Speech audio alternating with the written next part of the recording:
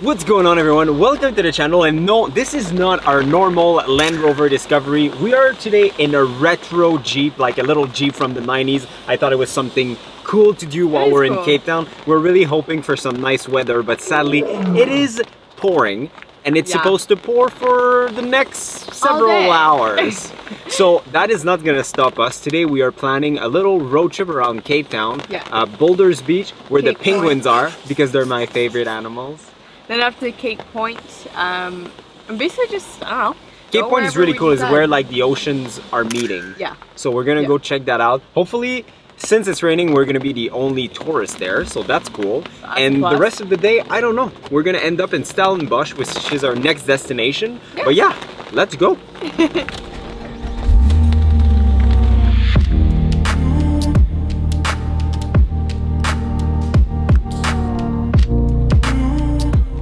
Okay, so the Jeep is parked.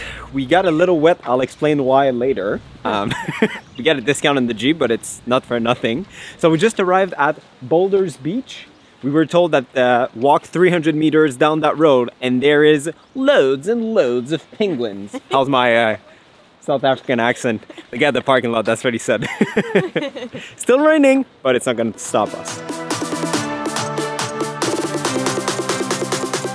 Even though they look adorable and everything, penguins will bite, so don't pet the penguins.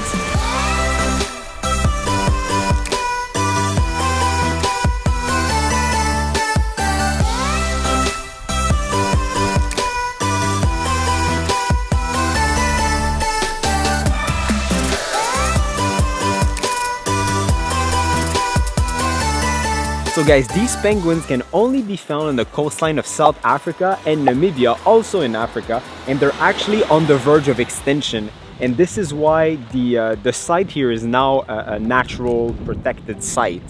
So behind me right now, I would say there's over 100 penguins, and the crazy thing is that back in 1982, there were only 2 breeding couple, and now today in 2022 there's over 3,000 of them. So they reproduce pretty fast, much faster than us. And then back to the truck.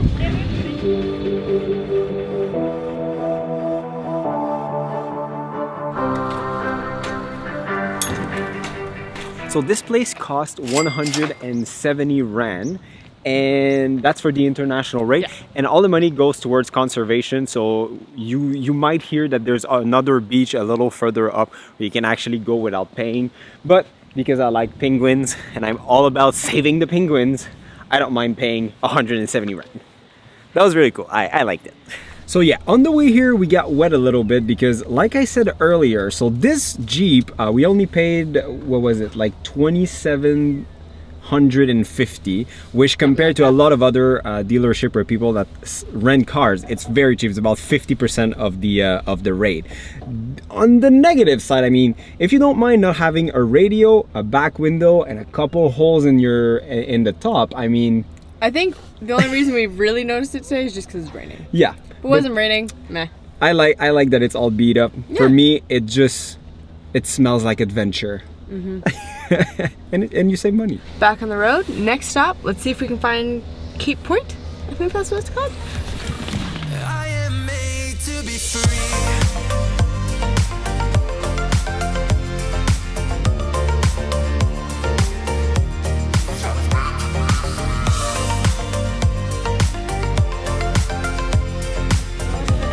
Thank you very much. So we just entered the Cape Point park area. Basically, in order to reach Cape Point, you have to pay a fee to get in. And it was 360 Rand per person. So a little bit more expensive than Boulders Beach. And they don't even have penguins. What am I paying for here? But I'm excited because already the scenery is stunning.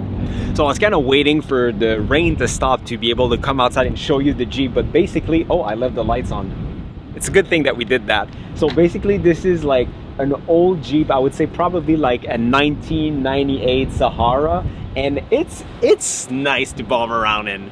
There's a lot of things missing, but we love it. Tracy actually wants to keep it. I actually want it. Okay, so now we are here at Cape Point, and you can either walk all the way up or take the tram. I think we're gonna take the tram because it looks pretty cool.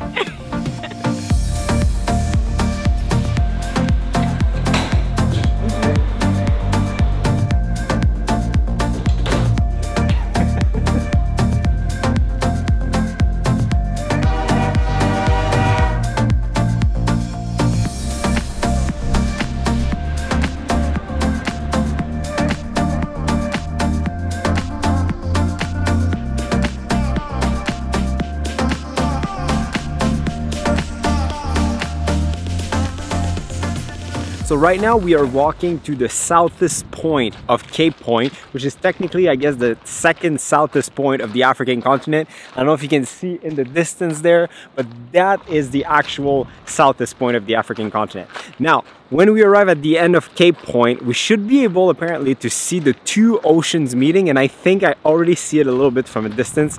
And if it's that, like, it's really impressive. Like, it's a straight line.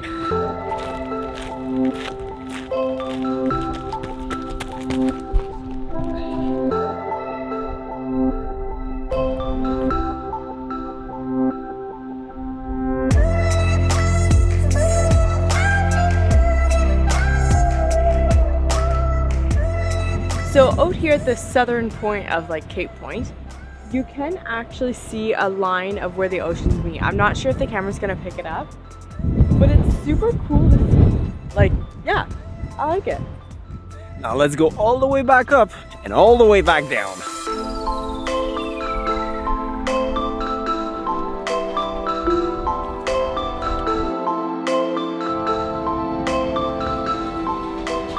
We gotta refuel because there's actually a lot left to see. So we're gonna see if we can get something quick on the go. Food shop. Thank you very much.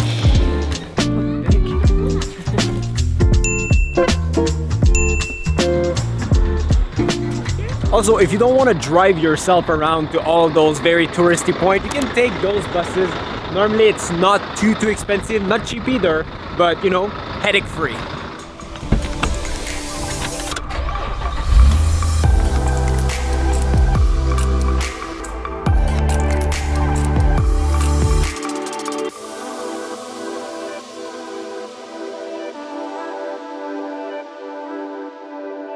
So we just arrived at Cape of Good Hope, and apparently according to the sign, this is the most southwestern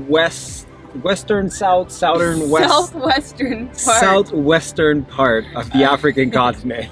Good thing she's there. That's kind of cool. Yeah. As far as southwest as you can go. Yeah, and the view is very nice.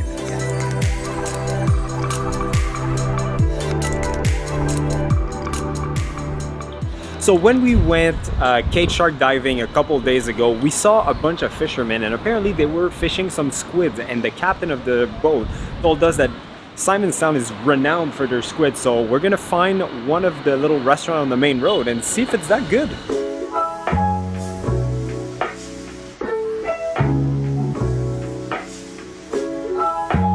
So we are here at the Lighthouse Cafe, which according to TripAdvisor, this is where you need to come and eat calamari. So we'll see if they're that good. Okay, so here's the squid or calamari, first bite. Oh my goodness. Normally it's kind of like chewy, but this literally like melts in your mouth. Like it is so good. You gotta try it. Okay, my turn to try it out. Oh wow. It's so nice. Yeah. Very good.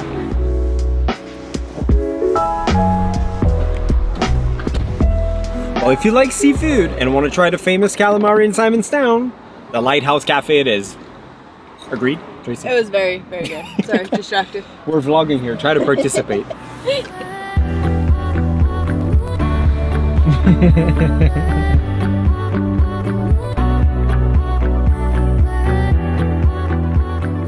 And as you guys know, it wouldn't be a road trip without a monster. And no, by the way, they're still not sponsoring us. Maybe one day. I'll keep drinking it though. So we just did a quick stop at the hotel that we stayed to pick up our luggage because we're switching hotels. Yeah. And we just wanted to give a big shout out at Head South Lodge. So first of all, when we first came in, Yasmin, as we mentioned in the first video, she was absolutely fantastic. And then Jeff is the owner, and he came in and introduced himself. Yeah, very helpful. Like if you need anything, there's no trouble going to anyone at that hotel and be like, hey. Yeah. Or even if you had questions, I had questions about do's and don'ts and everything like that. Yeah. They're amazing. And on the plus side, while we were loading our luggages, we found the radio for this trek. So now we have music. Now let's head off to Stellenbosch.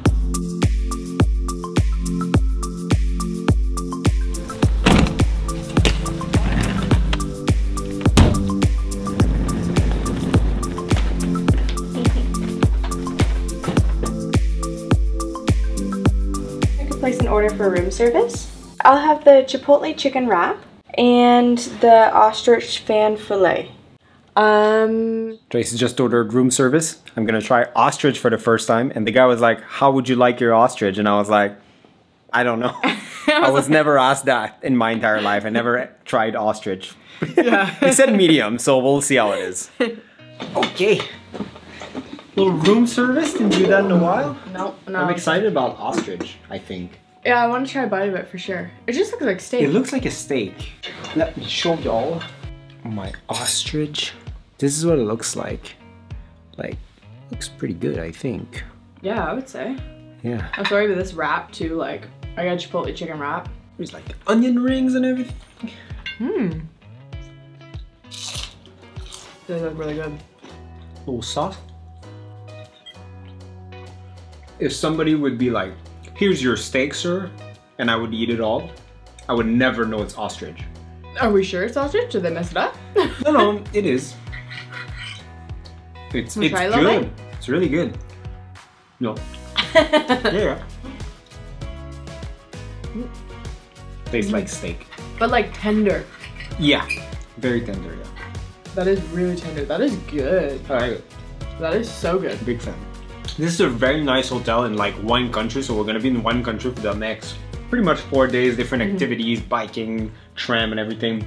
So stay tuned for that. But for this video, that's pretty much it. I think that it's totally worth it to like rent a car and like go drive around.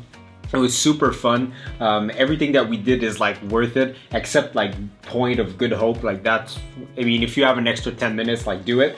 But otherwise, not necessarily worth it. We really wanted to go on top of Table Mountain today too, but like it was really, really covered. So we might push that a few days. We're gonna try and figure a way around that.